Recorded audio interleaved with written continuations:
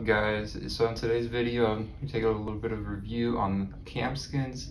So I just wrapped my Sony a7 II, and I just want to do a little bit of a review on it, my thoughts on it, and a little bit about the process of the installation. So let's get into it. When it arrives, it comes with obviously your camskin and this little sheet where it gives you a few things, a little bit about the skin, and you just scan the QR code and it'll bring up onto your website, and you just select your camera, and from there, if you can see it, it shows which images, it shows the images and which stickers, where they line up and stuff, and just gives you a little bit of a guide of where to put the pieces together and stuff.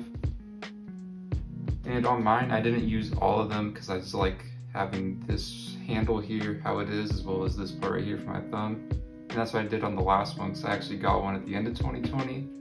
But on my first installation, I'll be honest, I didn't install it as good, and I had a lot of the corners were starting to peel off and stuff, and a lot of, what do you call it?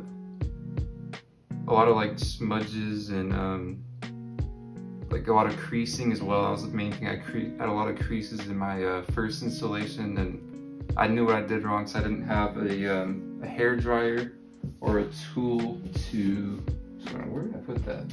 Oh. I didn't have any little tool to kind of just get around little corners and stuff. And this is just like a little sewing needle, because especially some of these corners around here, along the buttons and on the front as well, you really want to just kind of get in there on the corners, because if not, then it'll start to peel, and that's what I didn't do on the first installation. So that's what, if you're going to get one, you should do for sure. Now for the installation part itself, I personally, I'll be honest, I'm not the best with installing these. I struggled a lot on the first one. I did better on this one because I had a little bit of experience before, but still, I think I did not that bad. As you can see here, did pretty good on there. There's like very slight creases and stuff, and overall, I'm still really happy with it. It looks great in my hand, and it's gonna look really nice during photo shoots and even on display, just on my shelf over there with all my lenses and gear. But I definitely recommend checking these out. They're really cool, and I think they're honestly worth it.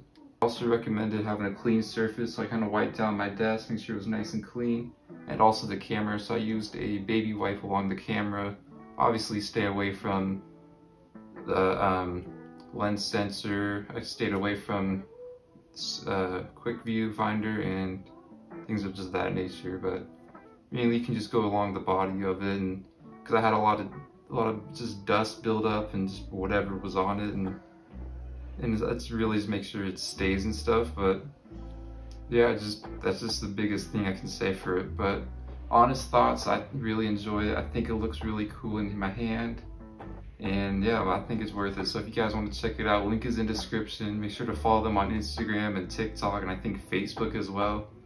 And yeah, be sure to check them out. If you guys want to save a little bit of discount, there's a link in the description. And yeah, if you guys did all enjoy this Camskns breakdown review / a little bit behind the scenes of the installation process, be sure to drop a like, subscribe, and comment down below other types of photography videos you'd like to see. And yeah, see you guys later.